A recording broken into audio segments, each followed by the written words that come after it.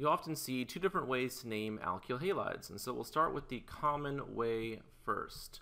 So think about alkyl halides. First, you want to think about an alkyl group, and this alkyl group is an ethyl group. There are 2 carbons on it, so we write in here ethyl.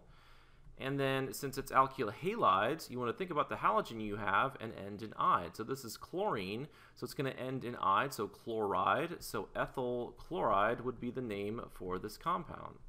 Now let's name the same molecule using IUPAC nomenclature. In this case, it's going to be named as a haloalkane. So for a 2-carbon alkane, that would be ethane. So I write in here ethane, and of course our halogen is chlorine, so this would be chloro. So chloroethane is the name of this molecule. If I had fluorine instead of chlorine, it would be fluoroethane. So let me write in here fluoro. Notice the spelling on that. If I had a bromine instead of the chlorine, it would be bromoethane. And finally, if I had an iodine instead of the chlorine, it would be iodoethane. So let me write in here iodo.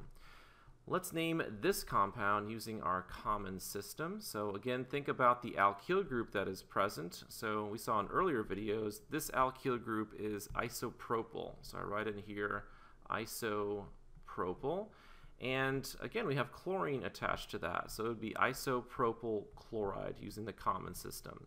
If I'm naming this using the IUPAC system, I look for my longest carbon chain, so that would be 1, 2, and 3.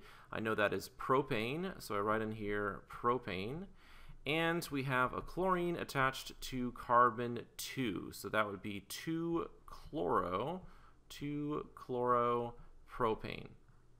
Let's look at how to classify alkyl halides. We find the carbon that's directly bonded to our halogen, and we see how many alkyl groups are attached to that carbon. So there's only one alkyl group, this methyl group here, attached to this carbon, so that's called primary. So ethyl chloride is an example of a primary alkyl halide. If we look at isopropyl chloride down here, right, this is the carbon that's bonded to our halogen, and that carbon is bonded to 2 alkyl groups. So that's said to be a secondary alkyl halide. And let me draw in an example of another one here really fast. So for this compound, the carbon that is bonded to our halogen, right, is bonded to 3 alkyl groups, so 3 methyl groups here.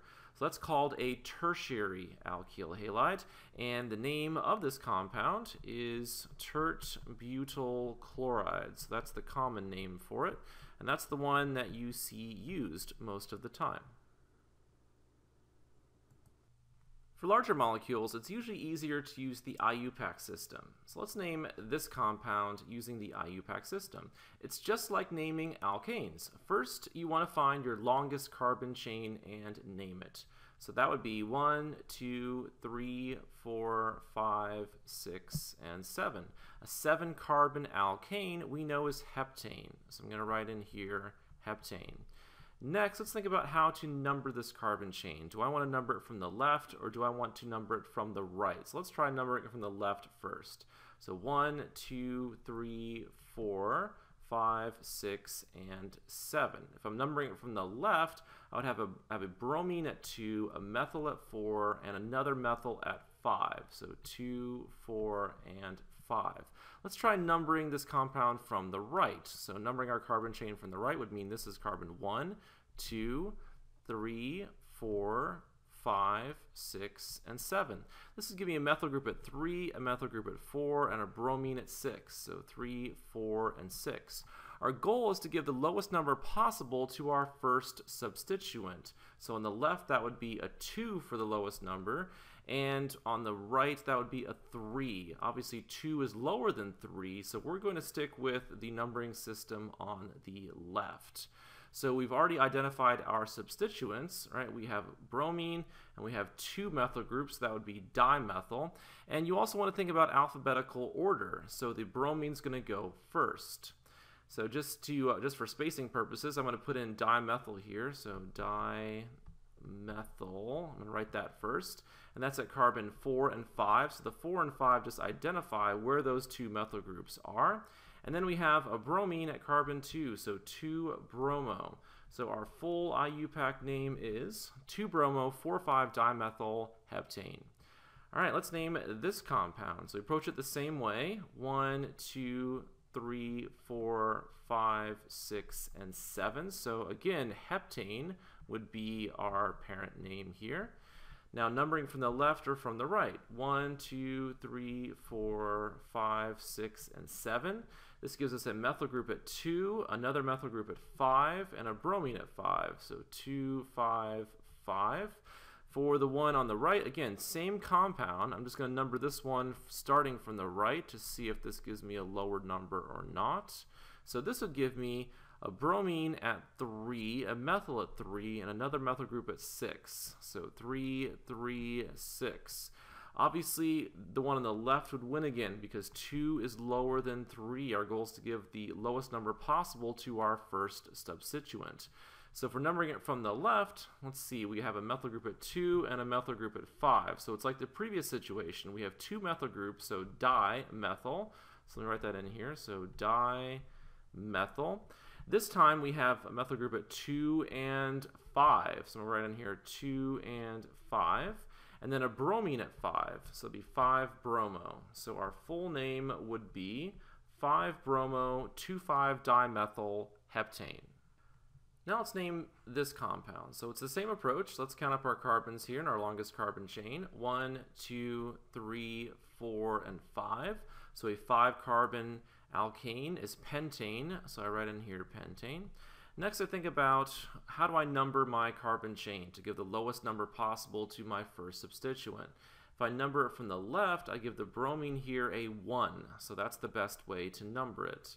So that would be 1, 2, 3, 4, and 5. So I have a methyl group at 4, a chlorine at 3, and a bromine at 1.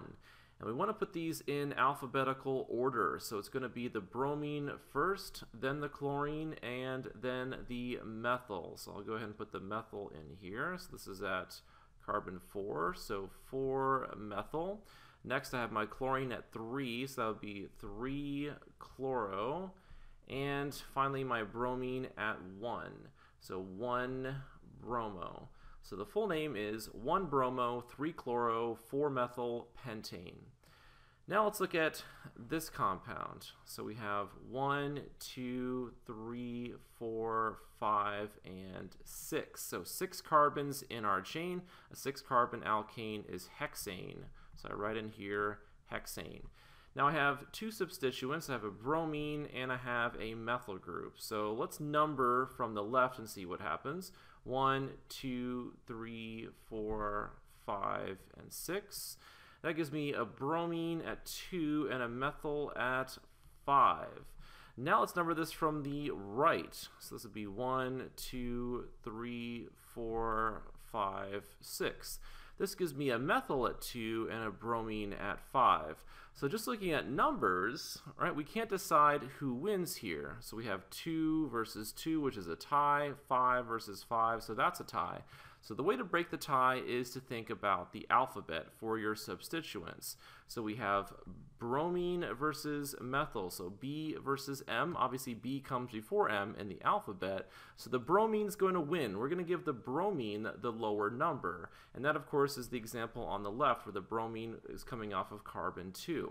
So we're going to choose the system on the left, or the way of numbering the carbon chain from the left, which means we have a methyl group at 5, so 5-methyl hexane, and then bromine at 2, so 2-bromo. So 2-bromo, 5-methyl hexane would be the name. So what do we do if we have some stereochemistry in our compound? Well, first let's ignore the stereochemistry and let's just name this how we've been naming the other molecules. We find our longest carbon chain, so it'll be 1, 2, 3, and 4. So that's butane. So I write in here butane. We want to number our chain to give the lowest number possible to our substituent. So that's 1, 2, 3, and 4. So our substituent is the bromine coming off of carbon 2. So 2-bromobutane would be the name. But now we have to worry about our stereochemistry. We know that we have one chiral center, so here is our chiral center.